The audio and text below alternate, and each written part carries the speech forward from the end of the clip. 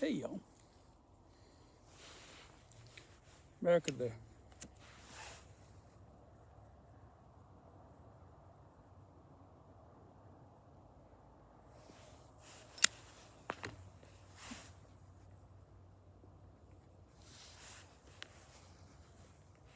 welcome back to Smoking Air Tavern. I am smoking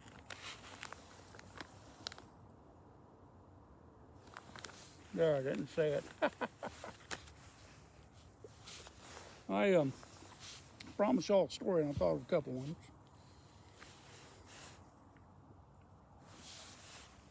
First one, still working upstate New York. I told you a number of stories last time. We went through a period after that summer when I came back to work. Went back up just right at or right after Halloween that year. And worked up through the winter over into the, I think it was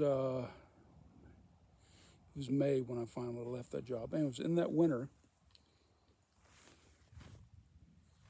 about 6 weeks. And he said it was the coldest winter recorded in upstate New York that year, or that part of upstate New York, I don't know, in Greene County. Which meant even like 6 weeks below zero. It was cold. Well, there was this one weld that I was given to do. We tacked it up at the end of the night, barely. It was a socket weld. And socket weld, get an outer,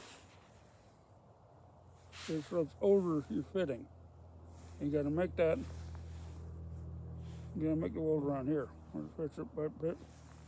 Pipe fits up inside of it. Anyways, so we got it fit up.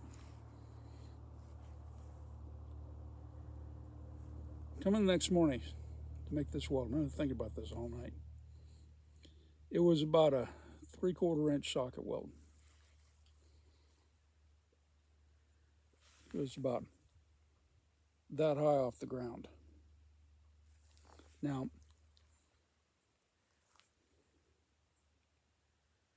it's doable, but a little bit tough, doable weld in the summertime in the south. In the middle of winter, below zero, and it was, I think it's something like 8 or 9 below zero that day, that morning.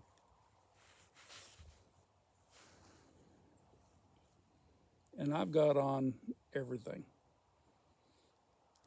I mean, I've got layer upon layer upon layer. Plus, you got your hard hat. And to make a weld, you had to have a hard hat hood on. You got your hard hat, you got your welding hood on. I could not get low enough to get down there to see that. So, decision was made, I'm going to strip down to my jeans and t-shirt. This is a TIG weld. So we tried putting a piece of cardboard down. I still couldn't get it low enough. I had to get rid of the cardboard. So I'm laying on concrete. I lay down up underneath there in t-shirt, jeans, and a soft hat hood. Strike mark.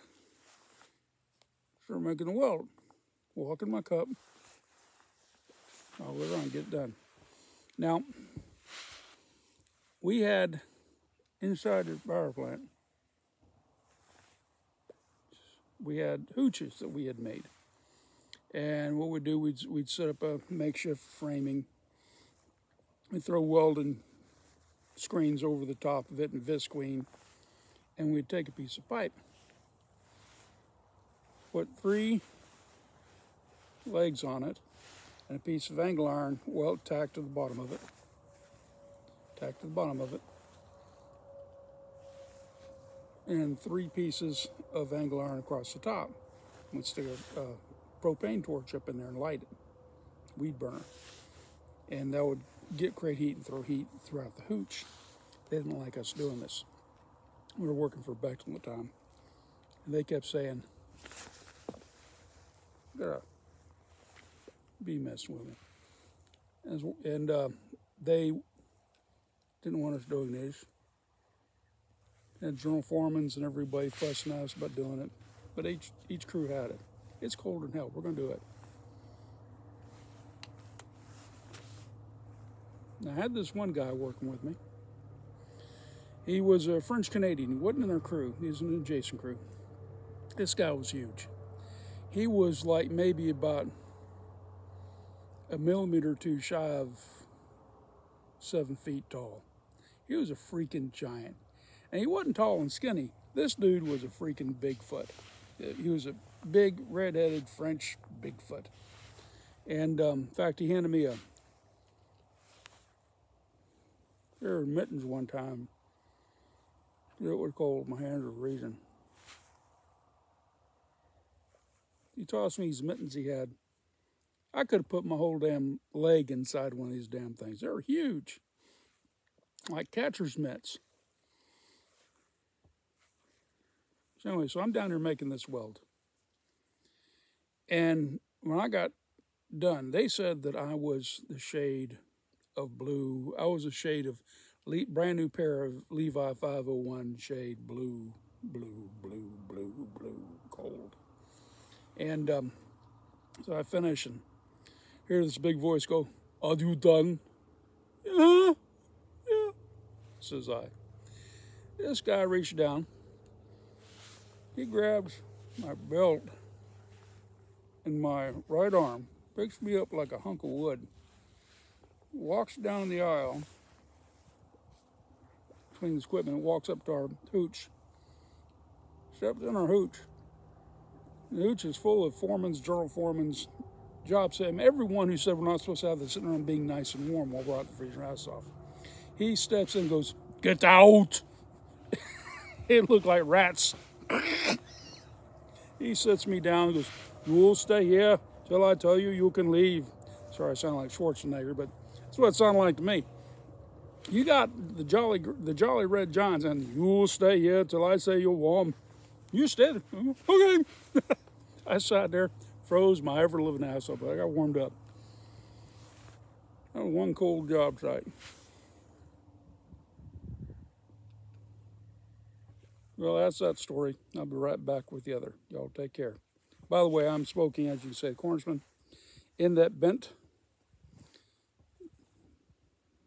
Chapman, long champ. And it's a good pipe.